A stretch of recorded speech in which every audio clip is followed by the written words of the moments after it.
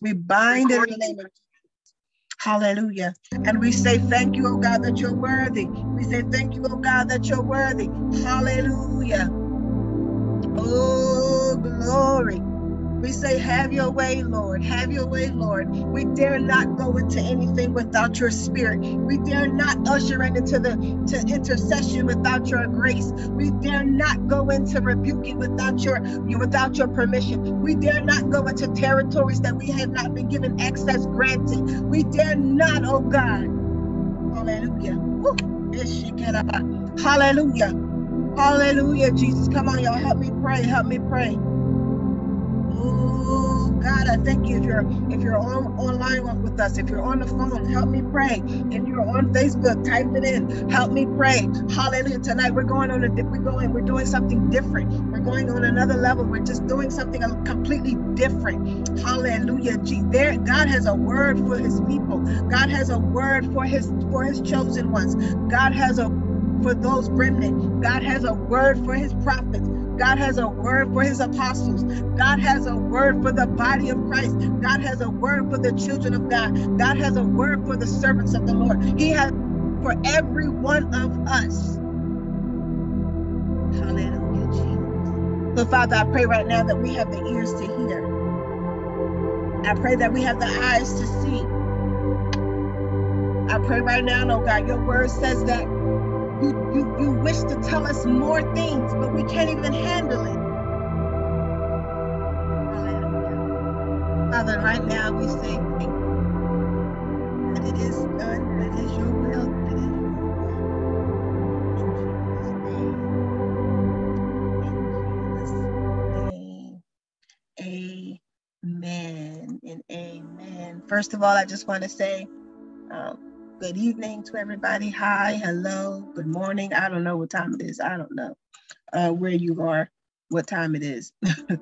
But make sure your phones are, if your background is loud, mute it. If you can pray, if you can get a prayer in with us, unmute yourself. But tonight is going to be very, very weighty. It's a weighty word. God has an urgency. There's an urgent message for us. Hallelujah. Hallelujah.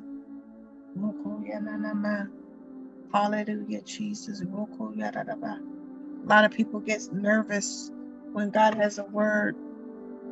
And if you get nervous when God has a word, that means we got to get in right standing. We got to get in right standing.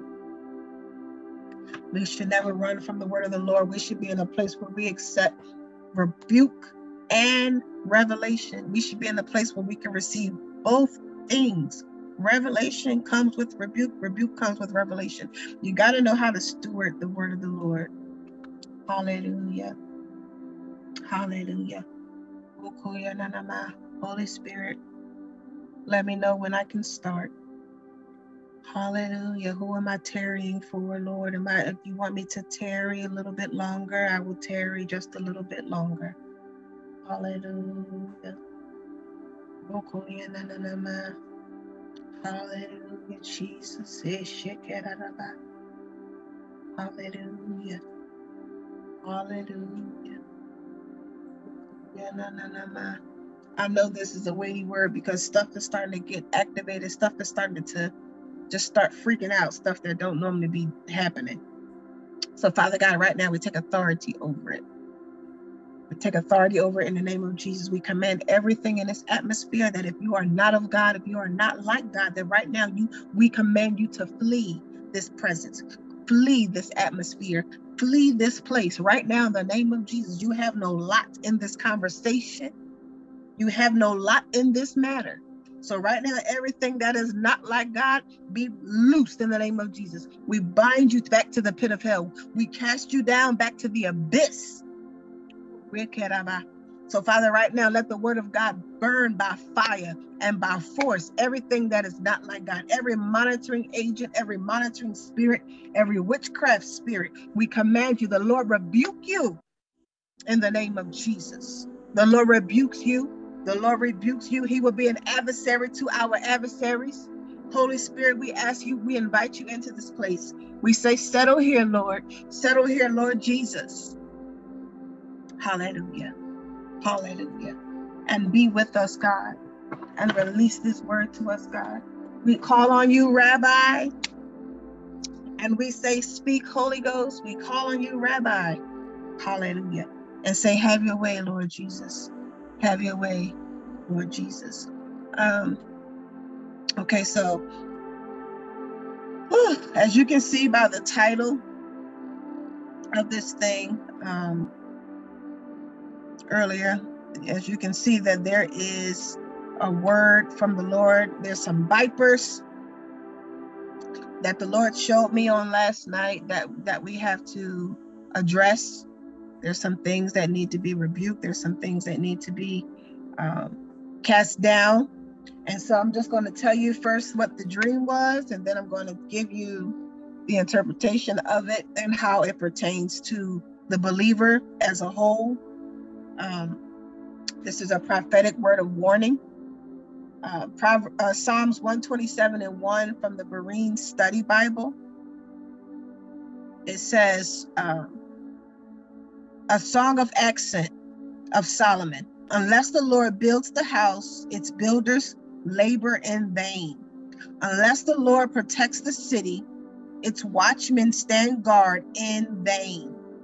God is saying that unless the city is protected by him, it does not matter what protocol you put in position. It does not matter what bills you pass, what laws you pass. If God is not invited, if he's not in it, there is no protection. Everything you do is vanity, it's in vain.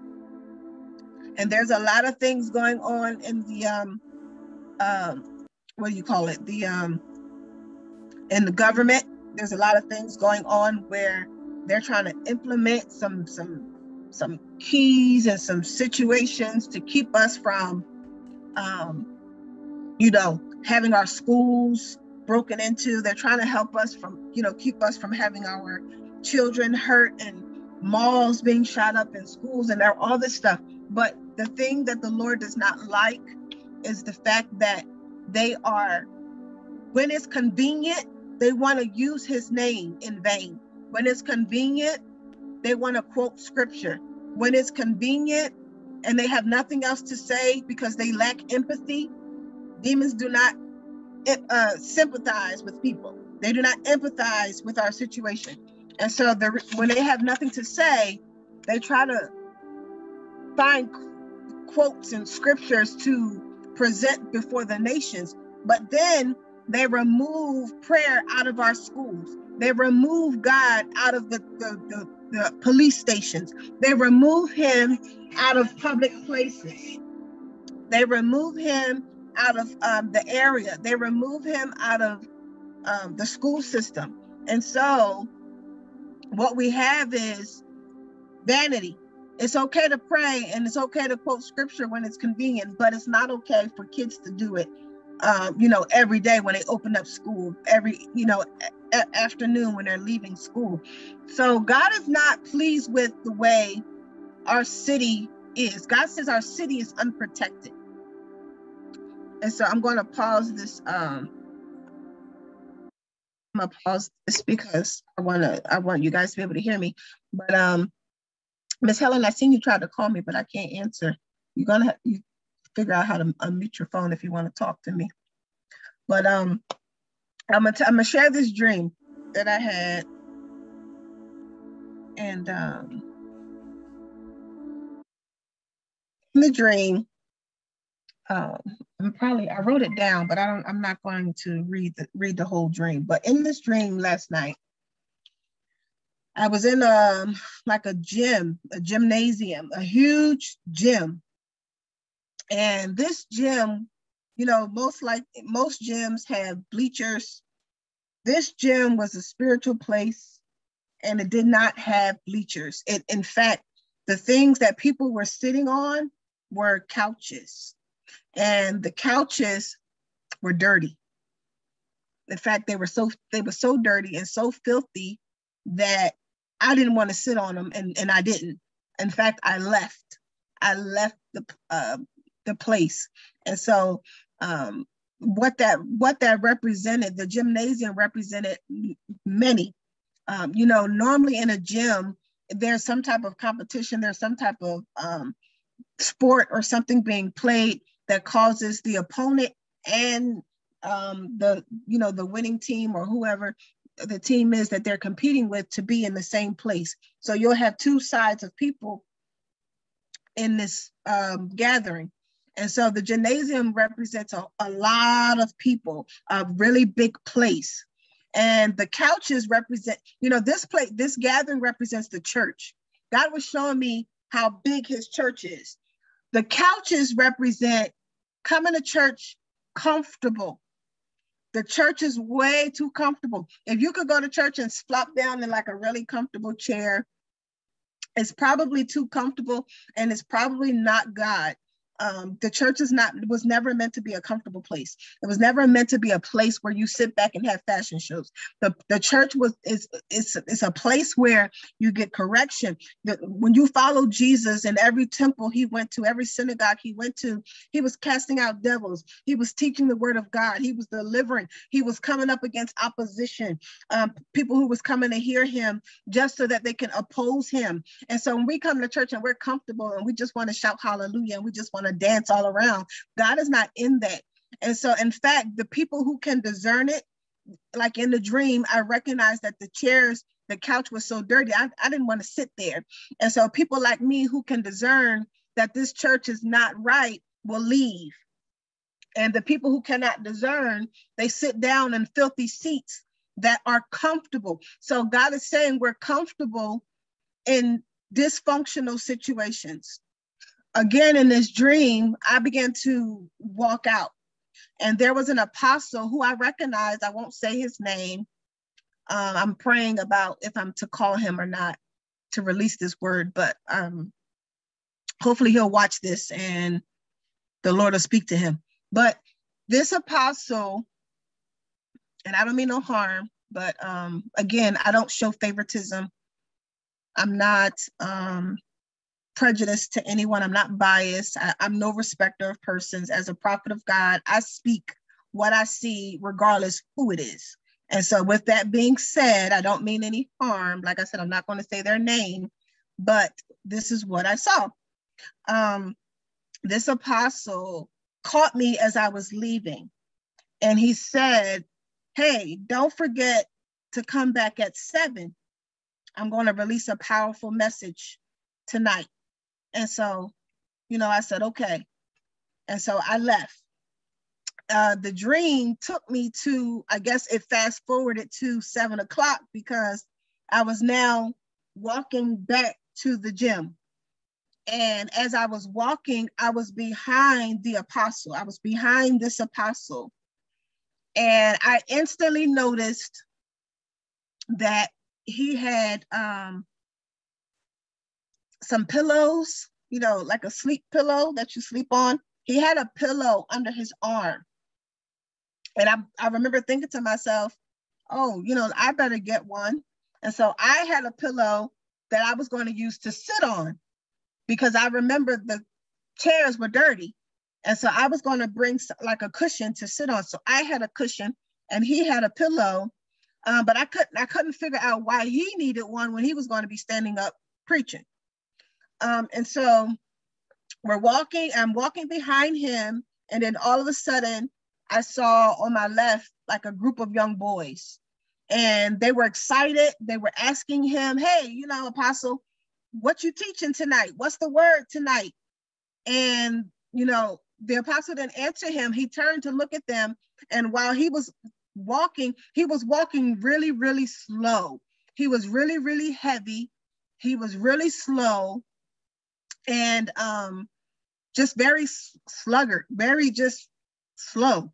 And so I wound up passing him. I surpassed him, and I was no longer in back of him. I was in front of him, and I was going really fast. And so somehow I got rid of that cushion. I was in the gym. He never showed up to the gym. I never even seen him again after him with the pillow. So I'm sitting in this gym. There was a crowd full of people. and they were waiting for the message. And I began to release the message of what the apostle was supposed to do. For those of you who don't know, I do walk in the apostolic anointing as well as the prophetic.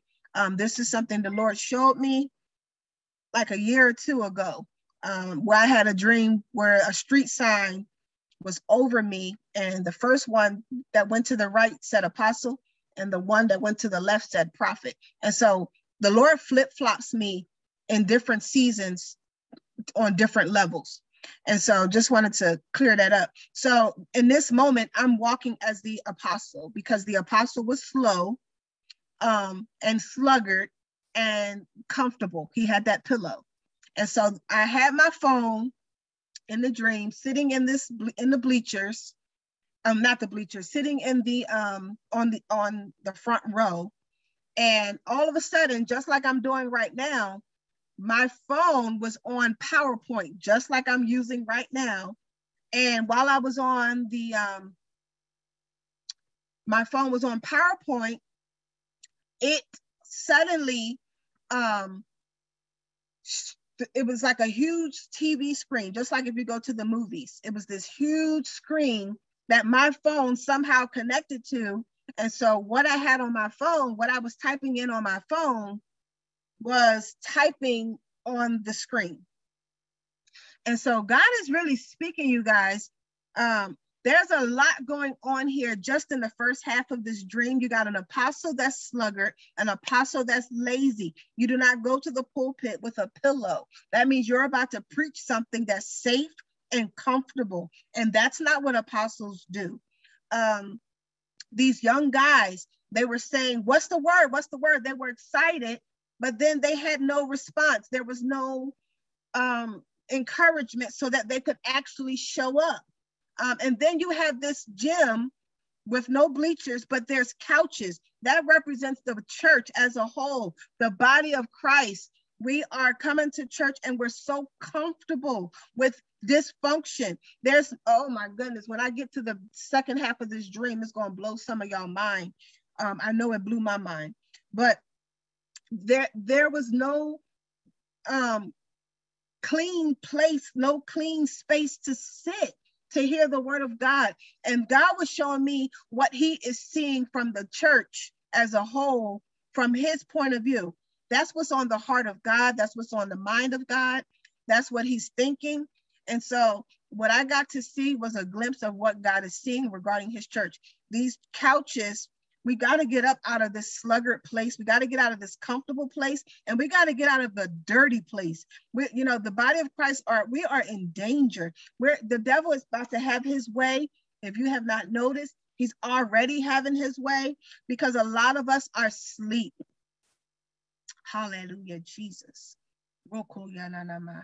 And so in this dream, there were the people who were lined up, sitting at, I don't know if they were still sitting in couches or what, because at this point I'm in the front row and I can't see what's going on behind me. But these people were now looking, they were seeing what I was writing. And so I had my phone, and just like the screen, like you can see right here in front of you, this is what the screen looked like in my dream. There was a PowerPoint presentation. It was a white screen. And I began to write the word spiritual, really big. And there was some more that I wrote to it. I can't remember what it was, but it was something along the lines of spiritual attacks is not meant to be slept on, ignored, or taken lightly. I wrote something to that effect in the dream. But what I can definitely remember was the word spiritual. And it was on the screen. And I remember the people in the people inside of the gymnasium, they were saying, oh, that's awesome. That's awesome. Wow. Yeah, we need that. That's something that we need. This is going to be good. I can hear the different people, the different voices. And the next thing that I did, I typed in on the phone, and then the PowerPoint changed. And this was on the second screen. The second screen said, it was a white background, and it simply had the word discernment. That's all there was. And so the first slide said spiritual. The second slide said discernment. God is saying we lack spiritual discernment. The word discernment literally means the ability to judge well. It's not a gift. It's not something in the Bible that God gives you. It's something that we're all born with. It's called common sense. Many of us lack it. Many of us do not have common sense. We lack the ability to judge well. We have an astonishing lack of discernment. The Lord is saying spiritual discernment. It was flashing on the screen. And at this point, I was fed up. I remember thinking, this is just too much. I'm too exhausted. This is exhausting. There's no way I can type all of this out right here, right now, and get it on this screen in time for everybody to see. So I remember getting up, and as I was walking out of the gym, I remember the screen moving all by itself, like the slides began to turn all by themselves without me. But they did not have words like the words. I wrote the words, but the slide began to turn, and there were children, rows and rows and rows of children, and I could hear them playing. It was like a video slide of children playing on the next slide. And the Lord was telling the people, you need spiritual discernment because these children do not have people covering them with it. So the church needs to have spiritual discernment. At this point, I left the gym and I went outside. There was some young boys, again, but they had a vendor. They had some type of vending machine. And I had got a chocolate chip cookie. I said, I'm wore out. I'm exhausted. I'm tired. I said, I need something to lift me up, to pick me up, to, cheer me up. And so one of the young guys gave me a chocolate chip cookie. Well, when I tasted the cookie, it was good. And I said, I'm gonna have a glass of milk to go with it. When I looked at the cup that he was about to hand me, the whole bottom of the cup was out. It was a styrofoam white cup. It was a stack of them, like 6 or 7 cups. And the first one that I picked up had a hole in the bottom. And I thought to myself, you can't pour nothing in this. And so I said, give me another cup. He handed me another stack of cups. And when I tilted to look in it, the bottom was not out, but on the sides of the styrofoam cup, there was a whole bunch of tiny holes. And I said, you cannot use these. And so I remember checking all of the cups, and either they had a hole in the bottom, they were full of holes down the sides, or they were dirty. I mean, just dirty. These cups looked like they had been in someone's garage or basement for years upon years upon years. They were filthy. And I said, you cannot pour me any milk with these cups.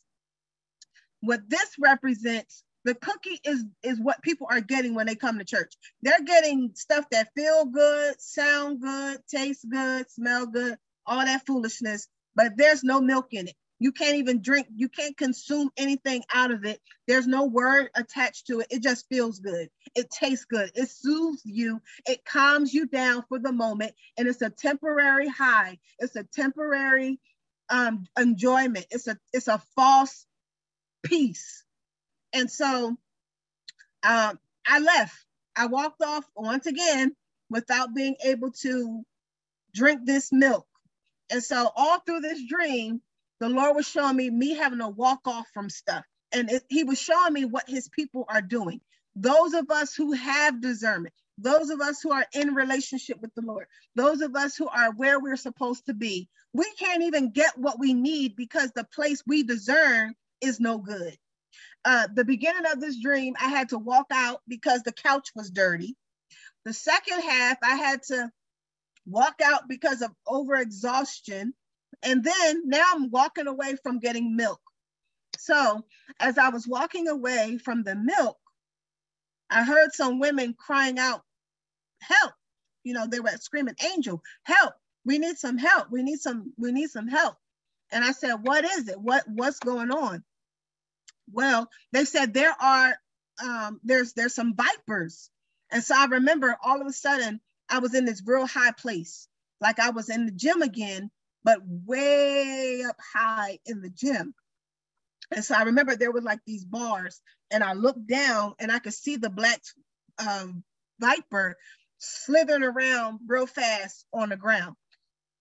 Somehow, supernaturally, I was down on that first level, and I grabbed the viper with my bare hands, and I picked him up by his neck, by his throat. And I remember walking up these stairs to a window, a high place with a window. And I cried out for some help. Once again, I'm needing some help. And there was a girl, I don't know who she was. She was just a girl. And I said, open up the window for me.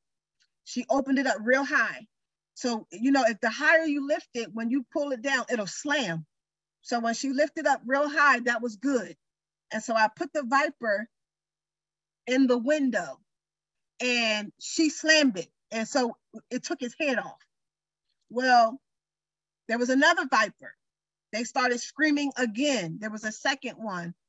And I looked over the railing again. This one was bigger, meaner, faster, darker. Everything about this second viper was terrifying. And the people were screaming. And so I jumped down again. This time I had to pick the viper up with two hands because of how big he was. I could not let him go. I could not hold him with one hand. He was wiggling. His face was so big. And so I had him barely, just barely around his neck. And I remember feeling like, oh my God, he bit me, you know, because he was so close. His fangs, you can feel the heat from his fangs, even if it didn't touch you. The heat of it, you can almost feel it on your skin. So I remember having to try, I don't know, the Lord gave me strategy where I was able to wiggle my hands a little further down without letting him go. And so once again, I began to walk up these steps, carrying him to the window. And once again, I called for some help. I'm like, you got to open the window.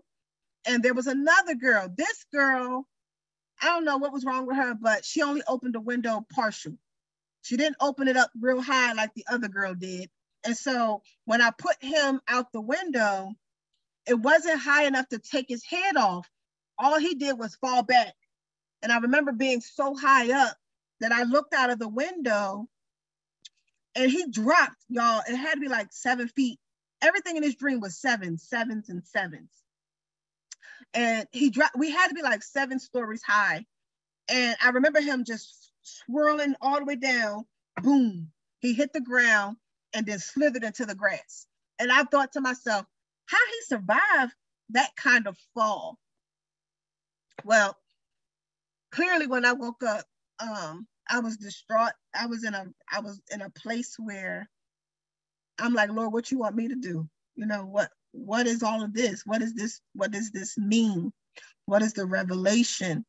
And the Lord said, look at the symbols and then find it in the word and then put it all together.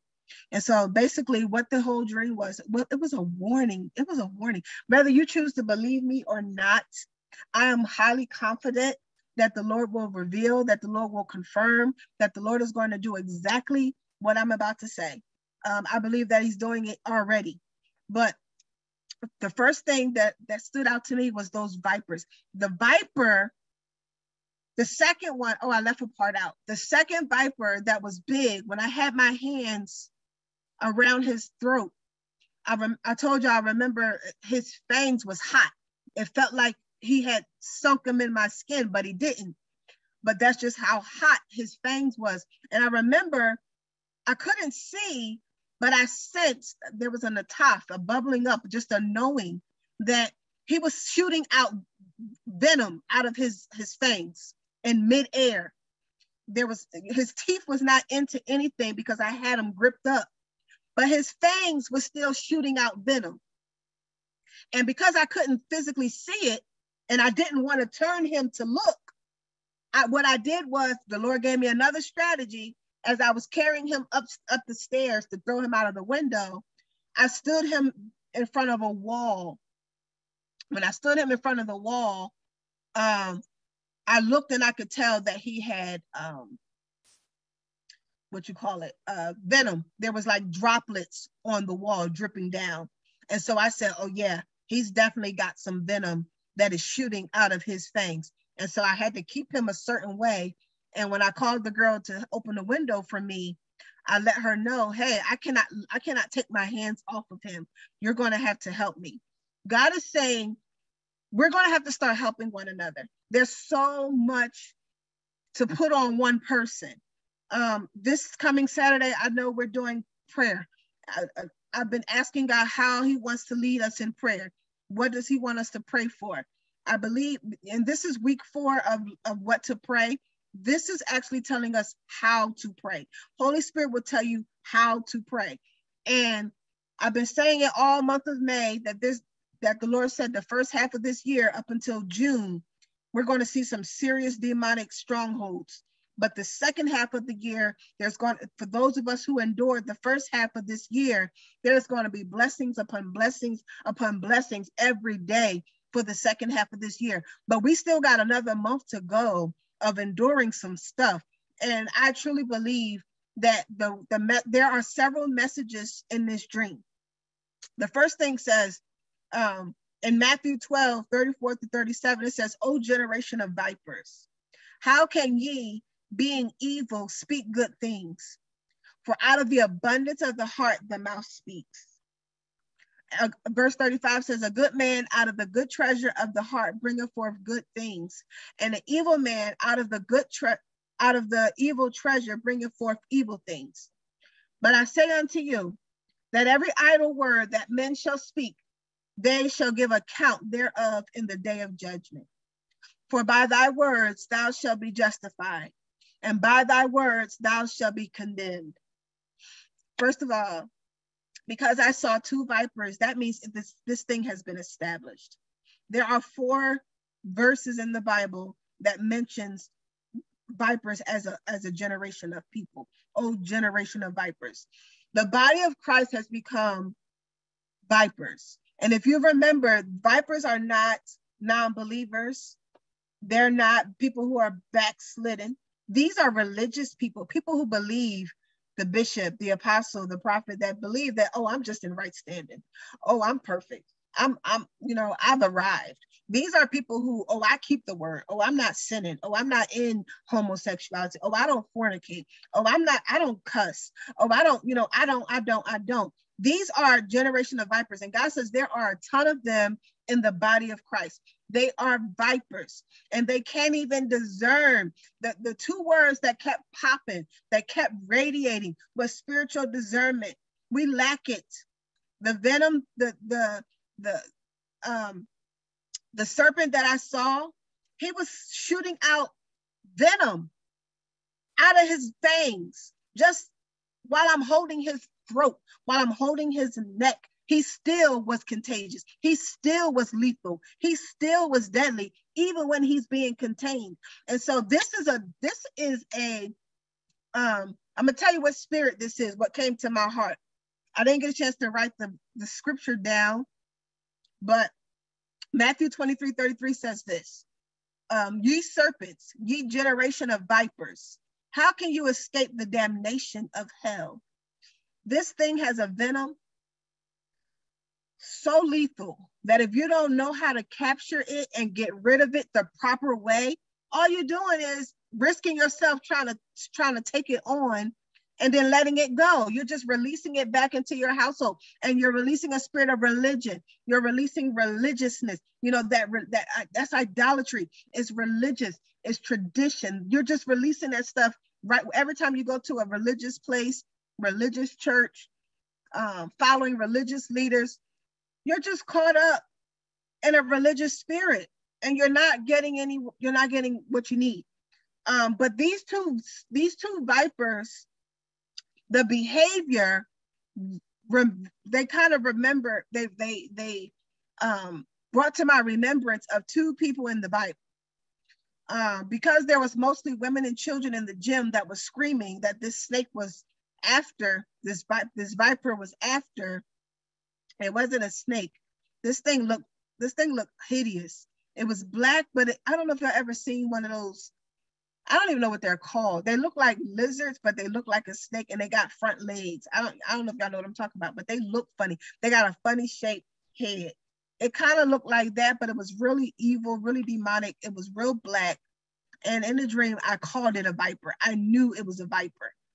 But the behavior of these two vipers resembled Jezebel and Jezebel's daughter. I don't know how much y'all know about Jezebel's daughter, Athaliah, but Jezebel was the one pushed out of the window.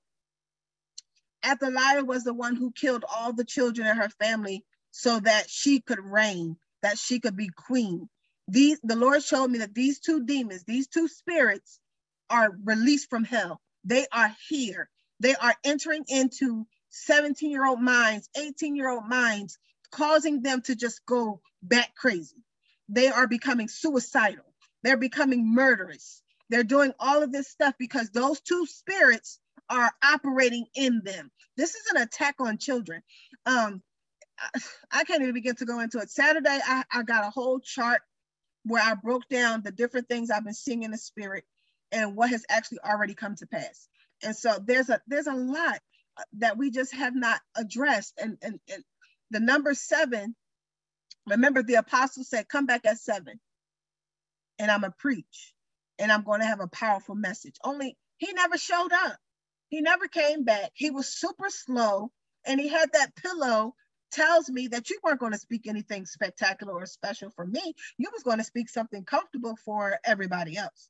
And the people who were comfortable when sitting in filthy couches, which is definitely not me. I'm not about to go sit anywhere. And so this apostle is out of order. I mean, there's no other way to put it. You're out of order. He's out of order. You're not preaching what God has told you to preach.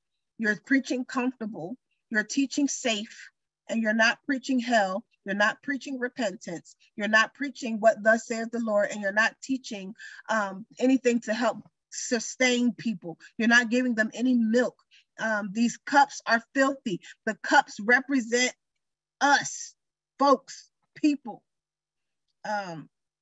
It's just the Lord is just not pleased.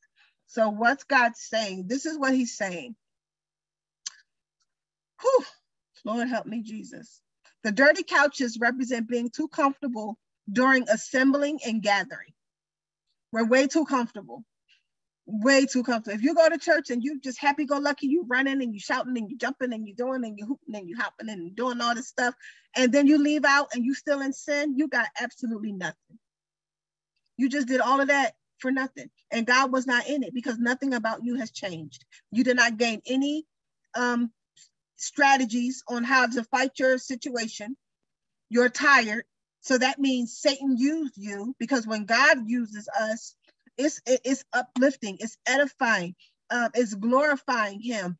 And he said his burden is light, his yoke is easy. So if you're exhausted, you're ready to go on a sabbatical, you're tired, you can't do your normal daily activities, you're not doing what you should be doing, then Satan has just used you, and you were unable to discern it. The church as a whole is lacking spiritual discernment. And you're functioning in a dysfunctional environment. There's no way I'm walking into a place where I'm supposed to get the word of God, and there's couches. What? The Lord is saying we might as well drag couches into the church, because that's what we're doing. We're having a good time. He's not having a good time because he's not even able to speak. And half of the people that are in there, vessels are dirty. He can't even fill you up because there's a hole somewhere. There's a hole at the bottom of your cup. Everything that went in just went out. There's tiny holes all along the walls. So everything that gets in eventually is poured out. Or your cup is just chewed up, messed up, and it can't hold anything. The Bible says that when the parable of the sower, when he sowed, some seeds fell on good ground, fertile ground, but some seeds fell by the wayside. Some fell on stony ground. They were pecked at. You got to examine your cup. Can your cup hold the word of God? Is it barely holding the milk of the word, or can you The dream I had before that, the night before last, I had a freezer full of meat, and the meat was in packages. And when I say the meat was more than a freezer can actually hold in the natural, this was supernatural. And it was not all that I had. I had to give some away. And then I had to, somebody asked me, did you get an increase? Is this all of it? And I said, no, this is not even half of it. There's more, but I gotta get rid of some of it. Some of us are not in a position where we can eat meat or hold meat, house meat, because we're in a position where the milk barely can stay in our vessel. So in the dream, the apostle said, come back at 7. 7 is a time. When he said, come back at 7, he was speaking of an hour, a time. There are exactly 7 days until June 1st. From the time I had this dream, including today, it was 7 days until June 1st. Saturday, we're having intercession. I'm gonna tell y'all this, and you can do it or not. It's up to you, but it's not gonna be on my conscience because I'm getting it off of me right now. The next 7 days, if you are an intercessor, if you are called as an apostle, if you are called as a prophet, if you are called as an evangelist, if you are called as a teacher, a pastor, whatever, if you are called in the ministry of helps, if God has called you to be a servant, he's called you to pray. And we have exactly about 7 days of prayer that we can get out, or else we're going to see more mass shootings. This is not done. This is just the beginning. We're going to see another mass shooting. We're going to see more children involved. We're going to see more teenagers involved. There's going to be some more killings if we do not bind this demon, this spirit, these vipers, that Jezebel, that Athaliah that's after the children so it can reign. There are witches after children so they can reign. There are people in politics, politicians, lawyers, doctors who are in bed with the devil. They don't mind that you have third trimester abortions. They don't mind that there's a shortage in infant milk. They don't mind that there's a hepatitis B pandemic in children. They don't mind that there are children drowning at the border trying to get across. They don't mind this stuff because whoever is responsible for that area is getting power. This is why they took prayer out of the churches. They took prayer out of the schools. This is why you can't talk about Jesus as a teacher, but yet they can sit there in front of millions on national TV and quote the Bible, talk about we're going to pray for families. Why is it okay for presidents to pray, but it's not okay for teachers? Somebody need to start talking about this stuff. The Lord said we are lacking spiritual discernment. We're not discerning that these politicians are oxymorons. They're telling one thing that we can't do, but then they do it. They're taking, the Bibles are not allowed. Christian literature is not allowed, but yet they make you swear on a Bible in a courthouse. This thing just don't make sense. Hallelujah, Jesus. Apostles are supposed to be at the forefront. If you're slow in the spirit and you are an apostle, God is not pleased. You are lazy. You are lazy. If you are sluggard, and I think Miss Helen has a prophetic word to release. The Lord gave her about, what is it, Miss Helen? Slumber. I think she said slothful. Something she said about the Lord gave her a word that coincides with what I'm saying. But the apostles are supposed to be at the forefront. This particular apostle, I was behind him. And whatever he did got him sidetracked that I surpassed him. What happens is when the apostles are out of order, the next in line, the runner-up, the prophet, has to step into position. When the prophets are out of line, then the next runner-up, the evangelist, has to step into position. When the evangelist is out of position, then you have the pastor who has to step in. They have to do the apostles' work, the prophet's ministry, and the evangelist, the evangelism of the church. When all four of them are out of position, the little old teacher got to come in and do all five. His plan does not change, only the man. The man will change depending on who is willing. If you are a willing vessel, God can use you to operate in the apostolic. He can use you to operate in the prophetic. He can use you to operate in any one of those offices as he so chooses. I flip-flop. In this season coming up, I'm going to be operating in the apostolic because there are some things that is on my heart that got to be said that the prophet in me probably wouldn't say, but the apostle in me will. I sure will. I don't care who it is, because I'd rather see you saved. I'd rather see you living right, and I'd rather see you blessed than to knowingly, willingly see somebody going down to hell. That will not sit right on me. Hallelujah, Jesus. Apostles are supposed to be in the forefront. They're supposed to be leading. The prophet should not be surpassing. The evangelist should not be surpassing, because they are sluggard and slumber and out of commission. We are to be slow in speech, not slow and stagnated in our walk. When Jesus told the disciples that I'm sending you out, they didn't hesitate. They went. They left. When Elijah ordained and anointed Elisha didn't hover around it and stay around. He put his house in order and left. All this, let me wait, I'm coming. When God calls you, well, let me pray on it some more. Let me wait for a confirmation. That means you don't have a relationship with God where you can trust his voice the first time. And as an apostle, that's not going to fly. That's not going to fly at all. We cannot be slow. We cannot be stagnant. We cannot be out of commission. Hallelujah, Jesus. Because God will then begin to delegate to the second in command, the prophets. The body of Christ are not spiritually mature.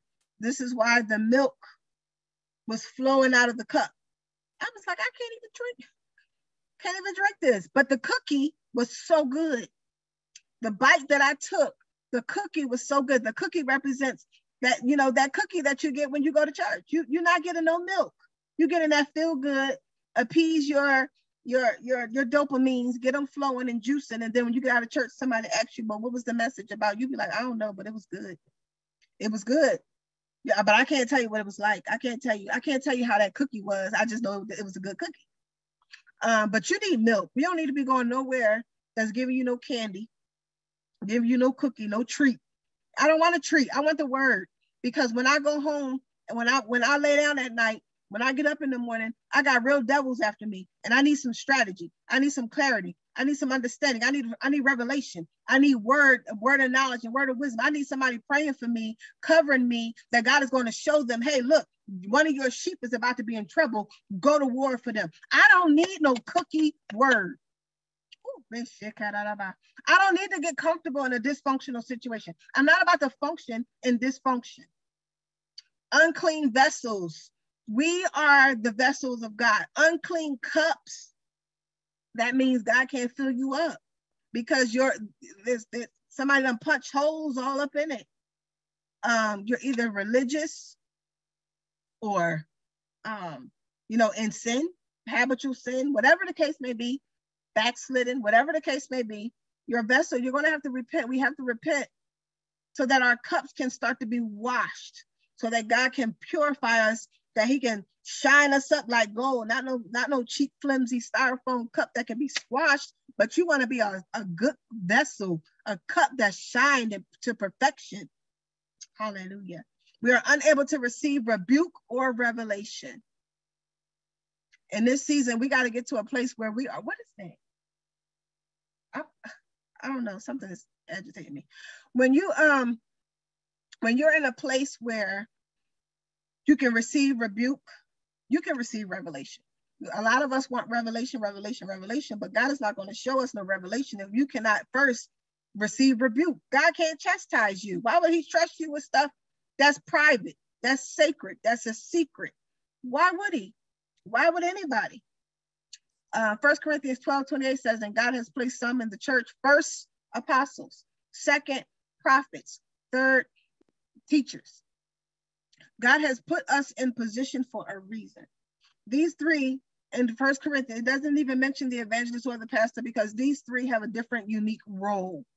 They're going to have to operate together, because if one fall out of commission, the other's going to have to know how to operate in both those lanes. God is doing some dual lessons where he's training you in how to go out and evangelize. God is training you on how to walk in the prophetic. God is training you in how to build up people and how to build up other ministries, how to build, how to plant, how to begin to construct some structure for the body of Christ. This is what apostles are supposed to do. Hallelujah, Jesus. Hallelujah. Proverbs 6, 4 through 14 says, allow no sleep to your eyes, no slumber to your eyelids. Free yourself like a gazelle from the hand of the hunter, like a bird from the snare of the fowler. When you slumber and you're on a wall, you're supposed to be on the wall. When somebody you know is up praying and you're like, I'm going to sleep. Once again, Saturday night at 9, we're going to be praying. You know, if you're not convicted and you're free and you're not praying, something is wrong.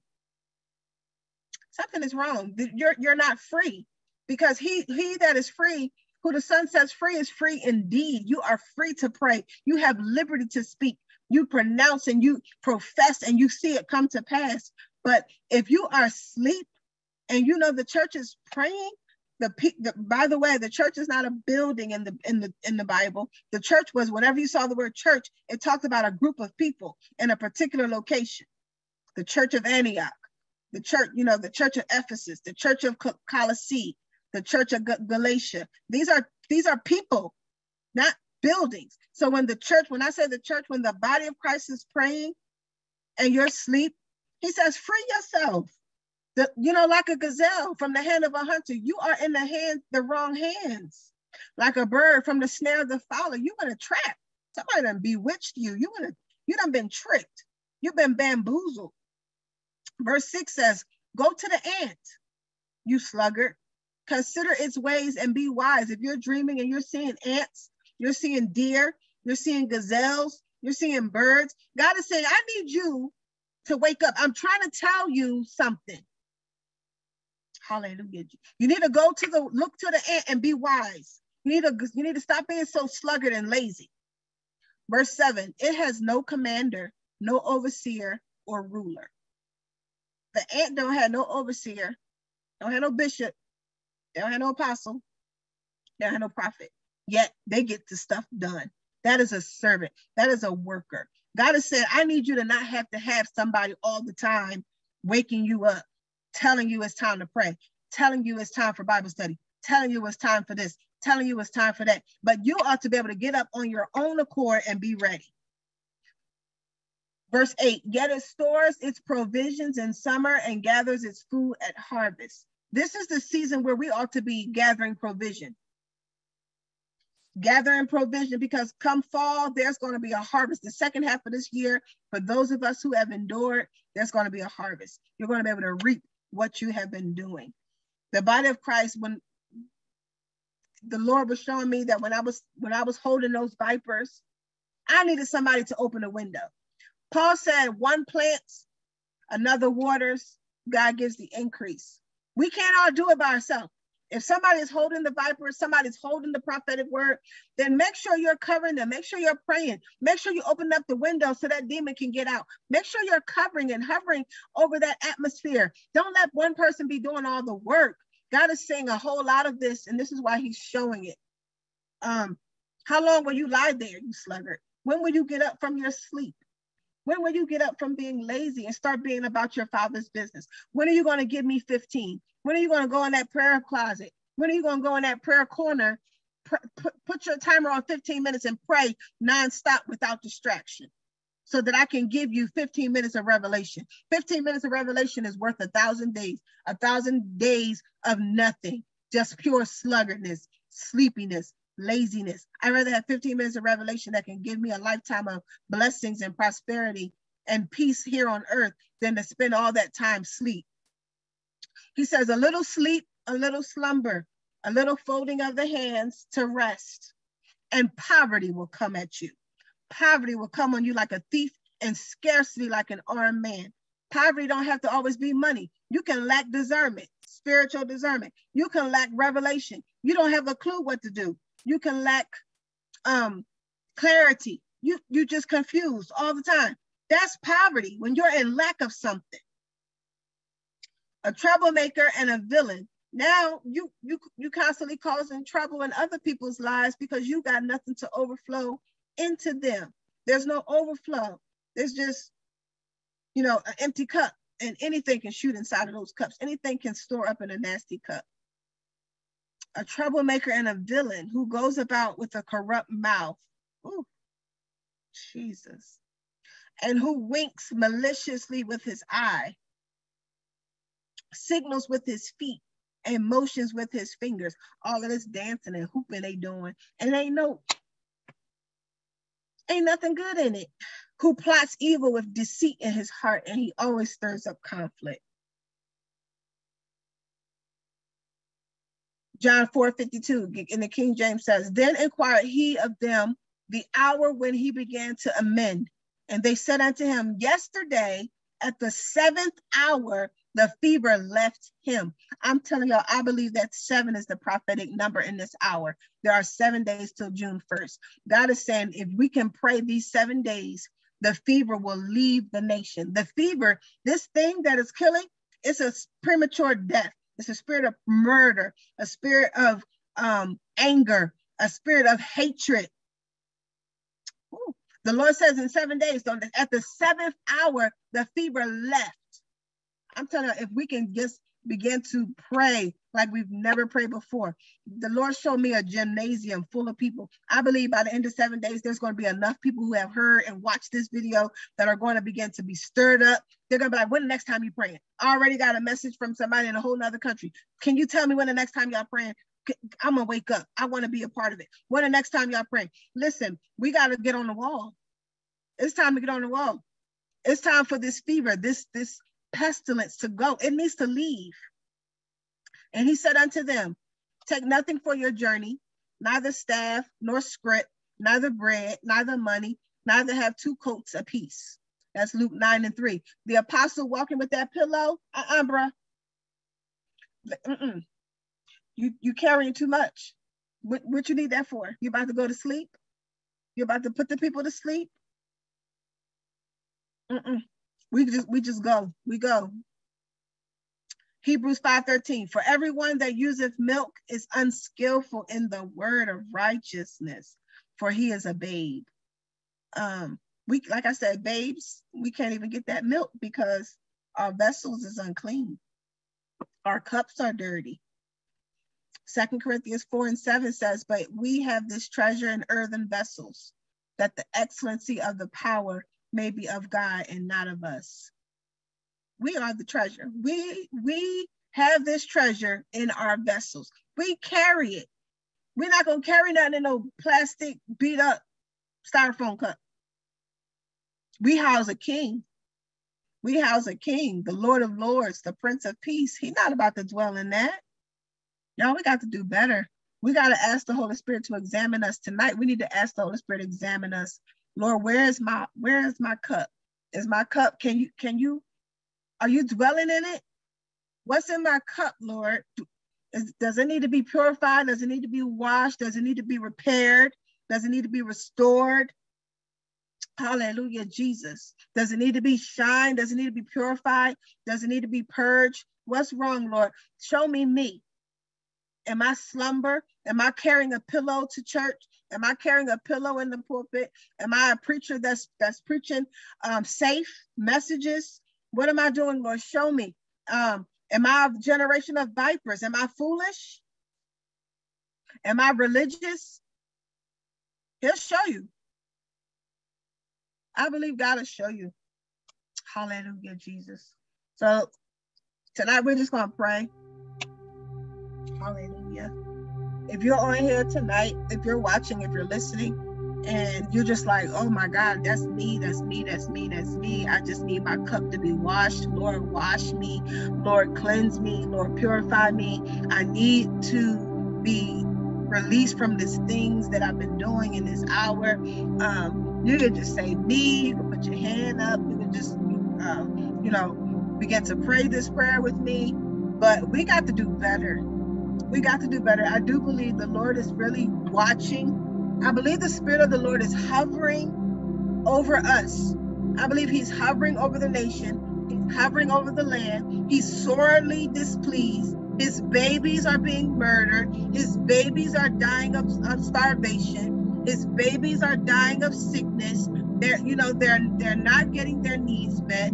They're suicidal. They're thinking that nobody loves them, nobody wants them. And let me tell you what the Bible says. If you are a laborer, where's your harvest? He said the harvest is truly plentiful. Where's your harvest? Why aren't you ministering to these people in your neighborhood? People in your neighborhood committing suicide. People in your community are strung out.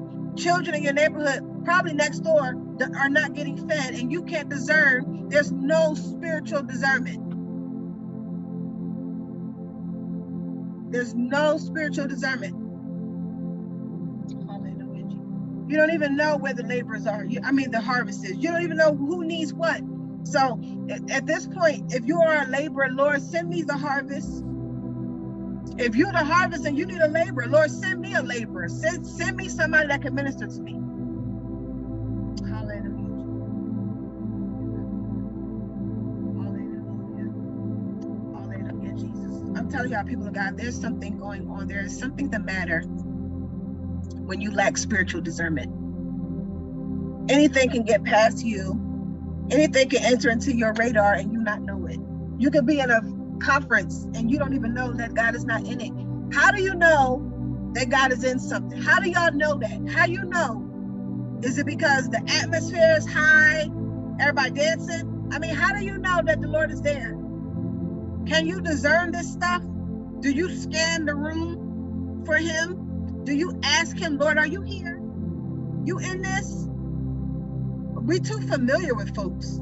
Just because you know somebody and you've been following them X amount of years and time and months, you just automatically assume that God is with them, and he is not. I saw that word biggest day on the first two slides. The first one said spiritual. The second slide said discernment. The Lord wants me to release spiritual discernment. And I have done that. I released it. I pray that you all will have a conversation with Abba. I pray that tonight you will ask him, Lord, fill me up with more spiritual discernment. Not the gift. That's not a gift. Just fill me up with spiritual discernment. Let me operate in the gift of discerning of spirits. Come on, know what you're asking. Paul said we have this confidence that we ask God. We ask of him things that line up with his will. We got to stop asking God for things that's the opposite of what he says. And then get mad at him when you don't see it. But you didn't even ask nothing that lined up. You prayed amiss. You prayed out of vanity. He's not going to honor that. He's not going to give you an answer to that. We got to start praying God's will. Abba, what are you thinking? What's on your heart, Lord Jesus? What's on your mind? What you thinking about? How do I pray? What do I pray? Where do you want me to pray? What do you want me to pray? Who you want me to pray with? Who you want me to pray for?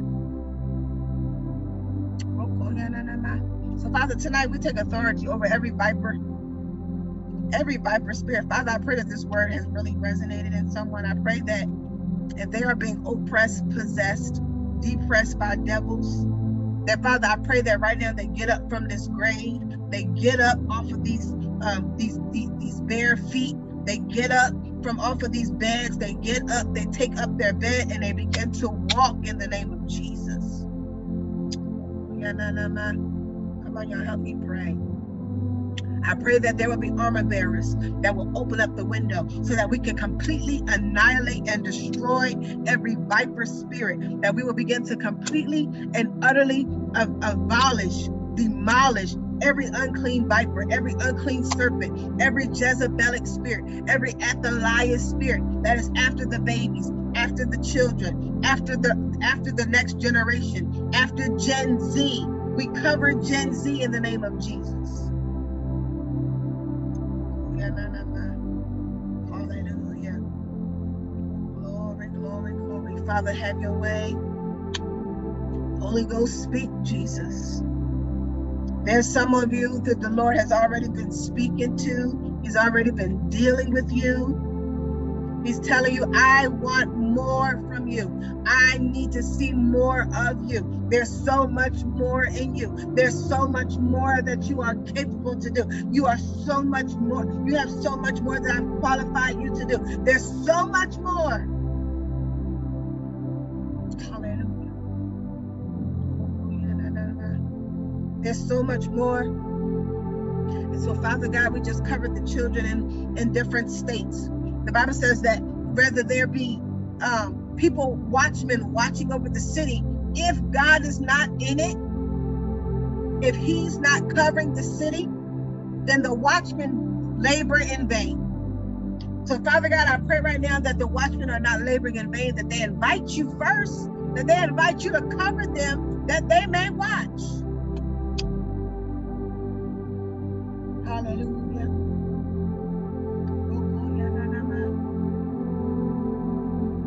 Glory. Hallelujah. Hallelujah. Hallelujah, Jesus. I thank you, Lord God. I thank you, Jesus, that you are doing a new thing. I thank you that God is purifying vessels. I thank you that he's purifying your cups. Your cups need purging. I don't know what we've been doing, what you've been up to, but the Lord is saying it's time to purify these cups. Your cup cannot hold anything. Your cup, there's holes in it and it's dirty. So God is wanting to wash these cups. Hallelujah.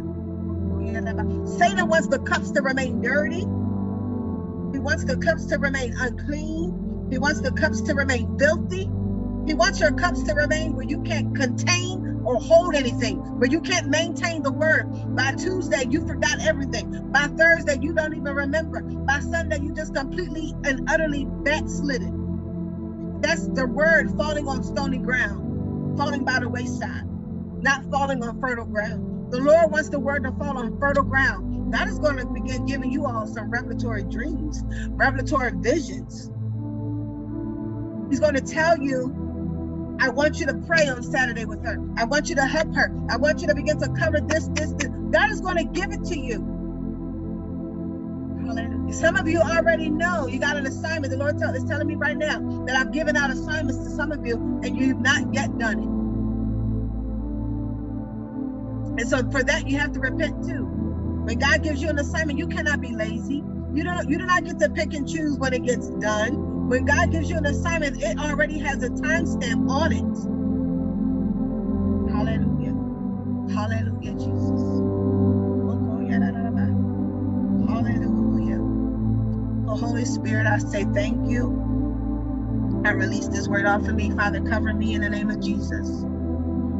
From every sabotaging spirit, every demonic spirit, and every Jezebel and Athaliah spirit, because I mentioned their names tonight, I rebuke you before you even try to show up in my atmosphere. I command you under the authority of Jesus Christ to go back down into the pit from which you came. Father, provide a hedge of protection around about every last one of us. Provide a hedge of protection around and encamp us with holy angels.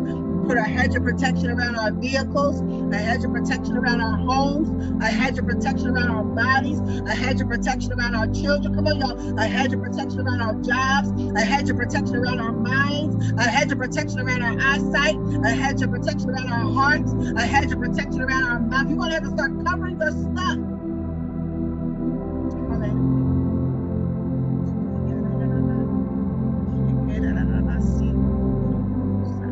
Hallelujah. Hallelujah, Jesus. The Holy Spirit, we say, have your way, God. Have your way, God. Have your way, Holy Ghost. Have your way. Come on, stuff is breaking. Stuff is breaking. Stuff is breaking. The enemy has been having some of us so bound up, so loose, that it's almost like I can hear somebody like they want to just scream. You just want to scream. The Lord says, let it out. Let it go. You just want to let it out and let it go. Hallelujah, Jesus. Hallelujah, Jesus.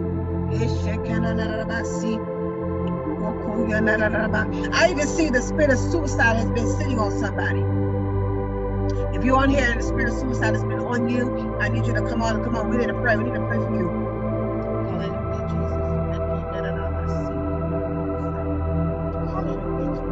Now you gotta be afraid.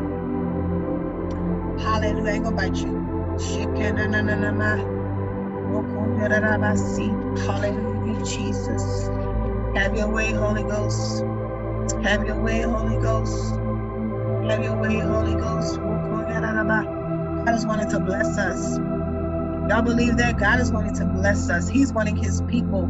Y'all, do you know one of us can put 1,000, two of us can put 10,000? We need to start speaking. We need to start encouraging other people. We need to start evangelizing to people, telling them about the Lord Jesus. Don't let the sun go down and you have not ministered to one person. Don't go to bed at night you have not told one person about your God. Don't go to sleep don't answer 20 million phone calls a day and not one of them where you minister to the word of the Lord. We're going to have to balance. The Lord says we're unbalanced. We got a whole lot of worry, a whole lot of stress, a whole lot of anxiety, a whole lot of unnecessary. And then we got like a little bit of an hour worth of word. We got 24 hours in a day. By the 7th hour, whatever was bothering you, got to go. Got to go. Hallelujah. It got to go. So Father God, be glorified in us. Father, I lift up these people unto you. Father, you know every individual situation, whatever it is they have need of.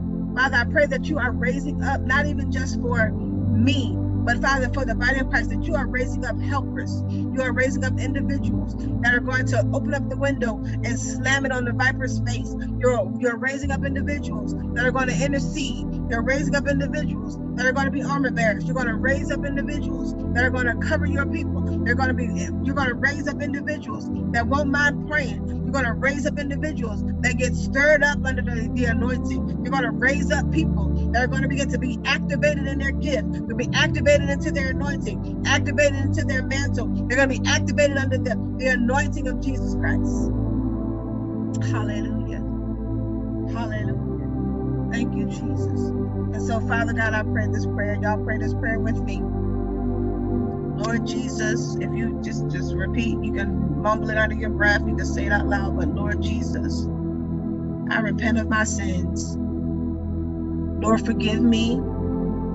I confess with my mouth that I am a sinner, that I am broken. And but your word says that you are near to the brokenhearted, that you are near to the faint-hearted. You are near, Father, to the lost. And Father, I recognize you as my Lord and Savior. Come back into my life, Lord Jesus. Fill me up with your anointing, Lord Jesus. Fill me up with your word, Lord Jesus. Empty me out of all of me, that you may fill me up with all of you. Hallelujah. I believe you died on the cross and rose again for my sins. I believe the report of the Lord. Father, I may have gotten away from you, but Father, here I am, standing in the need of prayer. A wretched, undone, unjust, with a perverse lips. Father, heal me. Father, cleanse me. Father, purify me. And Father, activate me, that I may awaken, that I may arise, that I may no longer slumber, that I may be fully aware and fully awake of your goodness, your grace, and your mercy. In Jesus' name, Father, deliver me. Hallelujah. Hallelujah. Deliver me. Proverbs 6 and 5 says, deliver thyself as a robe from the hand of the hunter. The Lord is wanting you to deliver yourself. Lay hands on yourself. Let somebody help you. Go through deliverance. Deliver thyself, he says, deliver thyself as a robe from the hand of the hunter. Deliver yourself from the thing that's been hunting you. Go through deliverance. Take yourself through deliverance. If you're not strong enough, find somebody who is. But you got to deliver yourself. You got to get away. You got to get out of these snares. Hallelujah. And so, people of God, I say be blessed, be at peace. And I pray that I'll see you on Saturday night. I pray that if you have any questions for me, that you will reach out. I pray that the Lord is with you. I pray that God can trust you. I pray that God can trust me. I pray that God will fill us up with more and more and more till we overflow. In Jesus' name. Amen and amen. Hallelujah. Hallelujah. If anybody has any questions for me, I'm so in the spirit. I'm just flowing in the spirit.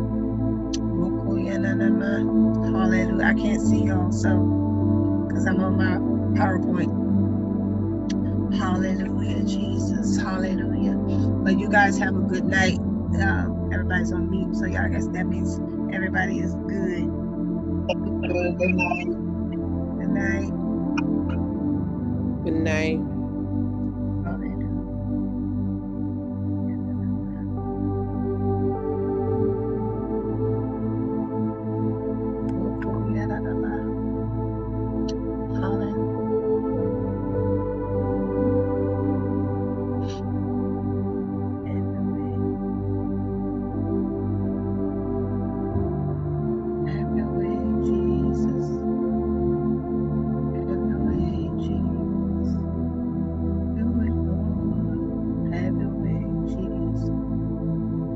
God is still moving. God is still moving. When you guys go, I suggest getting your Bible and ask the Holy Spirit to teach a word unto you. Ask the Holy Spirit to reveal to you what it is He has for you, what it is He needs you to do.